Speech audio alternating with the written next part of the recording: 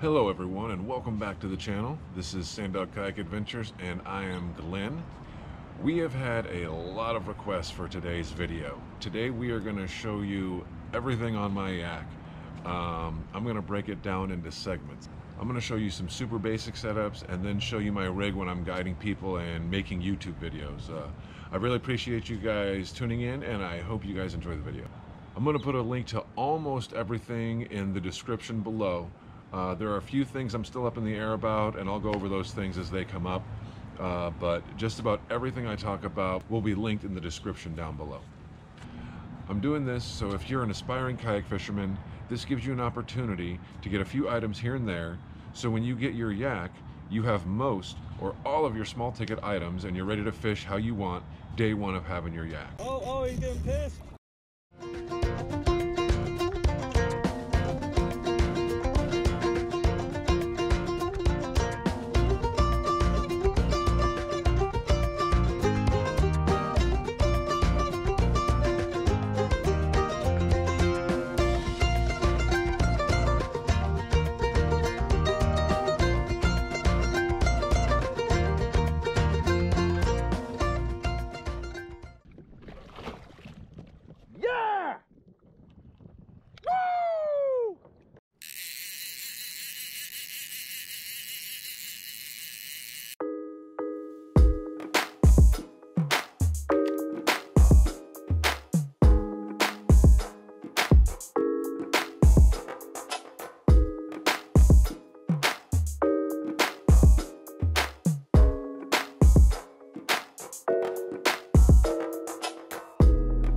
The first thing I'm going to show you is a very basic setup for if you just want to fish the bay and relax and have a nice chill day on the bay, not do any really hard fishing or anything crazy like that.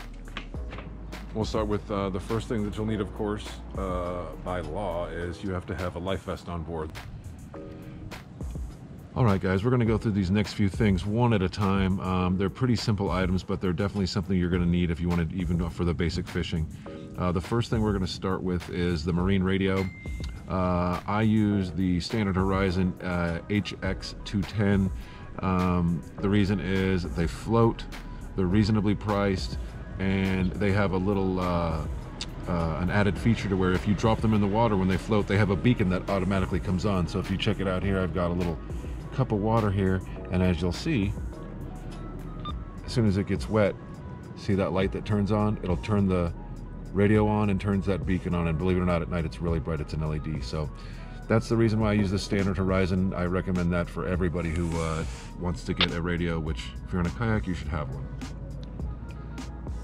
Next thing, of course, is a pair of needle nose. I have an old pair right here. I'm actually going to have a change out, but as you can see, as long as you keep them oiled up a little bit and take care of them and keep them kind of constantly moving, even when they get old, they'll still open and shut just fine. But you'll need a pair of needle nose. Take the hooks out of any fish's mouth you catch. I keep a pair of basically just like fishing shears, just something if I need to catch a bunch of lines at once, if I get tangled up in something down below that is just a whole bird's nest of garbage, I keep these to cut big hunks of line at one time. And then of course, a pair of fish grips. Fish grips are good if you're going to be catching halibut. You're going to want fish grips because halibut, corvina, and there's a few other fish that you might deal with that have some teeth. So you put these in their mouth, grab them by the lower jaw, and grip them like that. Hi-ya, and now you've got the fish. You hold them like this. If you watched any of my videos, you've seen this happen plenty of times. But yep, you will need a pair of fish grips. That makes life a lot more easy when you're on the boat.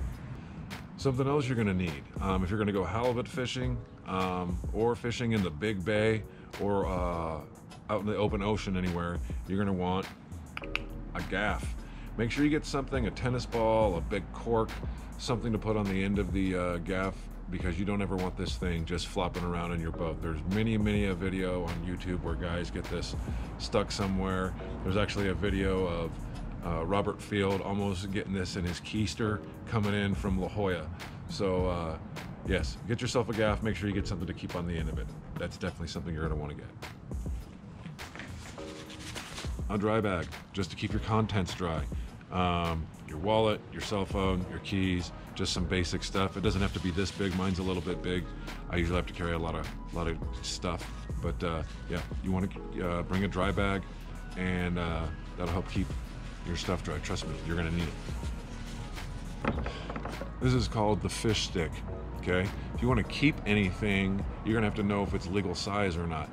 This is the easiest thing to carry on your boat to be able to check size. Halibut's 22 inches. A lot of this stuff needs to be rewritten on here, but right here I have halibut and ling marked right here. Sand bass, sheep's head, it's all kind of wearing off, but this is just an easy device to slap in your lap and throw a fish on and know whether or not he is a keeper. If you want to be strictly catch and release, you do not need one of these. If you don't want to bring any fish that you catch on board ever, you don't need one of these. But if you do want to keep anything you catch, you will need one of these. Another thing that makes life real easy. Game clip. Works just like this. Pull it apart like that. Have the fish by the gill right here. It goes up into the gill, out the mouth. Snap this back shut.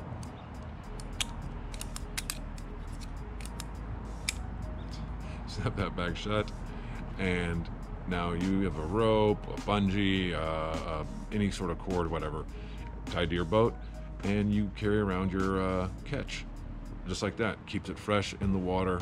You know, it's called a game clip. Now to keep this basic, I've got a bait tube here. This is all for live bait fishing. You know, if you want to bring plastics, you know, you can bring a box of plastics and you don't have to worry about the live bait or anything like that. But live bait works a lot better than plastics. Any fisherman will tell you that. So this is a bait tube. This is how you use it. Basically, this compartment opens up right here. It's got a bunch of perforations and holes all over here. It's kind of solid down over here. Basically, you dump 3-4 sardines in here, 2 or 3 mackerel in here. Shut this. Now it goes on the side of your boat. Bloop. The water from the ocean naturally just fills it up. Now it's like a recirculating bait tank that holds, like I said, 4 or 5 sardines, 2 or 3 decent mackerel. So you can have that on your boat. Like I said, this is the basic setup. And I have these guys right here. You can get them on Amazon. They're great. They're affordable. They're great for the bay. I love them. Oh yes.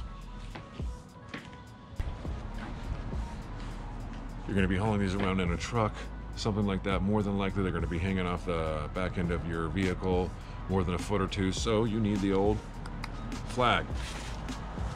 But if you want to buy a Hobie flag or get a flag, we'll have a link down below. Like I said, just about everything is going to be linked down below in the description. So that, boys and girls, is basically a basic setup. Oh, I forgot one thing. Check this out. This is actually pretty important. See this guy? Booyah. Oh yeah. Some sort of extra cushioning for your butt, for your back, for whatever. That is always a bonus. Get yourself a little butt pad, a little something like this. I like having one that has the butt and the back on it because, believe me, it makes a lot of difference. If you fish for hours and hours like I do, having a little extra cushion is definitely a good thing. So yes, now we are complete. That is the general basic setup right there.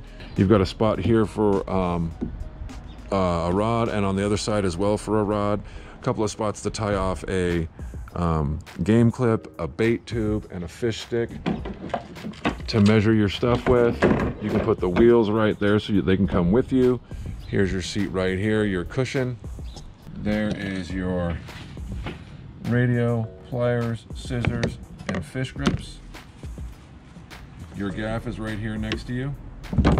You've got your dry bag right here. You've got your up on the bow. Here we go. Oh.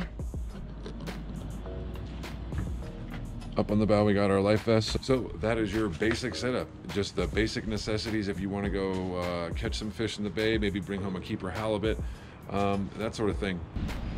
Also, before I get on to the more advanced setups, this is, like I said, the bay, and in the bay you're fishing for basically corvina and for halibut. So on the description down below, and I'll put a link to all this stuff in the description down below, for the treble hook, the Carolina keepers, and the J hooks to make the halibut rig, along with the along with the three-way swivels, and you guys can get your lead anywhere you want. But yeah, three-way swivel, J hook, Carolina keeper, and the treble, so you guys can make the halibut hooks. That will be in the description down below. I'll provide a link. Right on, guys. Before we get to the more advanced setup, I just want to say a couple of things. Number one is shout out to all the dudes I've been meeting on the water lately. So many cool dudes, so many people, you know, yelling at me, "Sand Dog, what's up? I watch your videos," and that sort of thing. It's really, really super cool to see all the love, feel all the love on the water, dude. But fishermen in general are pretty cool. So yeah, that's been happening a lot. The other thing is our subscribers are moving up quick. Last video we had a little over 700. Now we're almost at 750. So thank you guys so much for subscribing, supporting us. We really, really, really appreciate that. And for those of you that haven't subscribed, I'm gonna put a little thing up here in the corner right now. Bow! And you can hit that little thing and subscribe to our channel right now. It takes no time and helps us out. So there you go. Thank you so much, guys. So basically, when I'm going big boy fishing out in La Jolla for big fish, sometimes I have my kill bags, sometimes I don't. A lot of times I'll have buddies that'll bring their kill bags, and so there's no need to have 20 kill bags with 20 dudes. So I'll leave mine off, but I do have one in case I'm out there by myself or with someone who doesn't have any.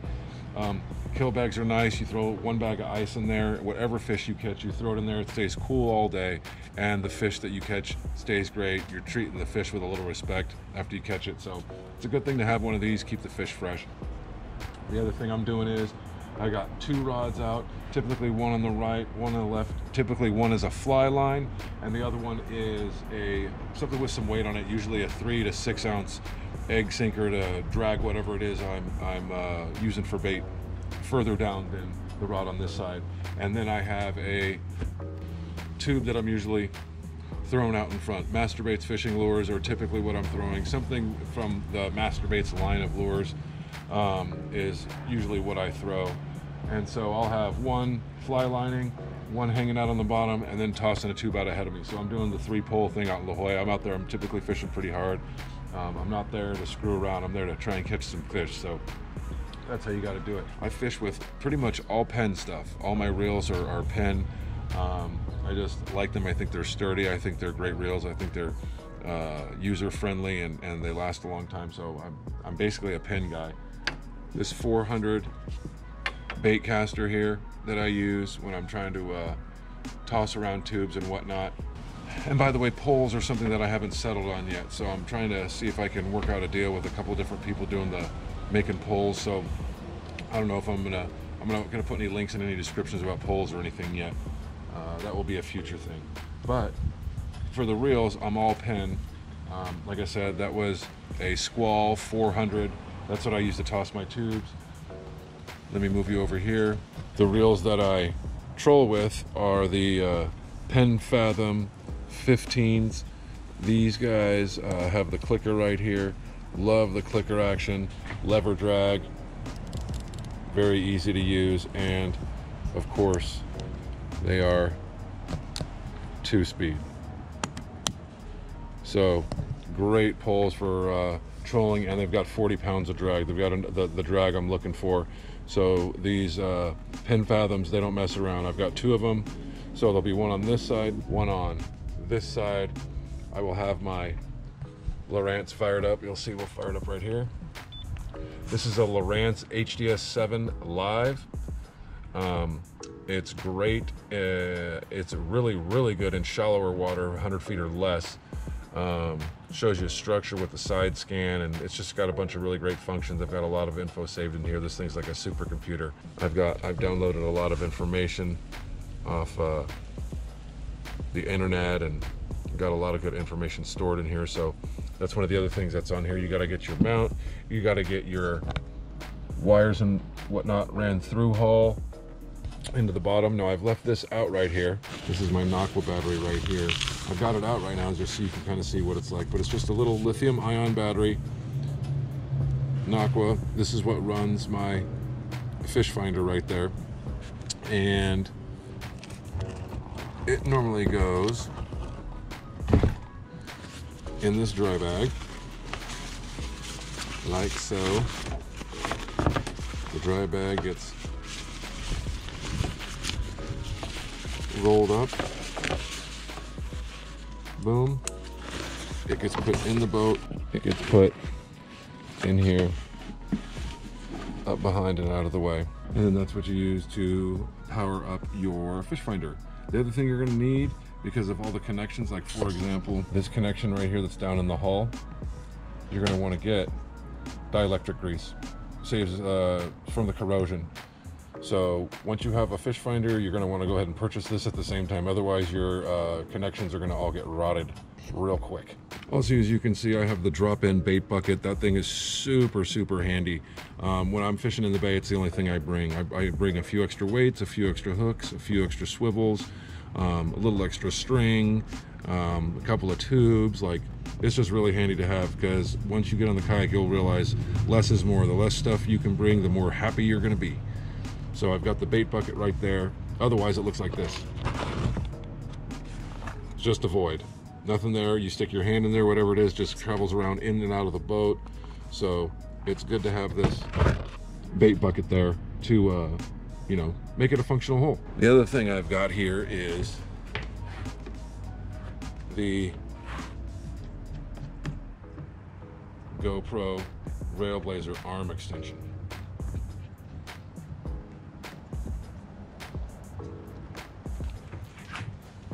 It's a game changer, boys and girls. Go back and look at some of my older videos and see, since I've been using this thing.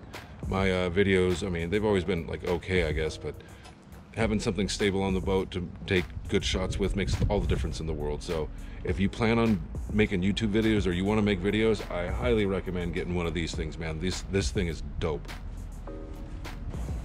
Also have the Hobie live well right here. Lift this guy up.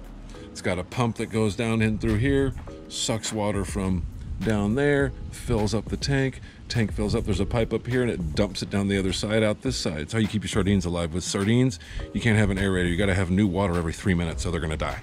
So this recirculates the water throughout the bait tank and keep any bait that you catch alive. I highly, highly, highly, highly, highly, highly recommend the Hobie bait tank. If you have a bait tank, you're going to need a battery. So these are the batteries I use. I've got everything disconnected right now, but these are the batteries I use. I use a lead acid battery for my bait tank. These Duracell batteries, they typically last me about a year before they start, you know, just kind of whimpering out a little bit. But you're going to need the 6 volt, 5 amp hour lead acid battery. And like I said, I recommend the Duracell brand. You know, they're not crazy expensive and they'll last you about a year. And typically I use 2 in a day. One gets me till about 11:30 or 12, and then I put another one in and it gets me through the rest of the day. So don't forget your batteries for your bait tank.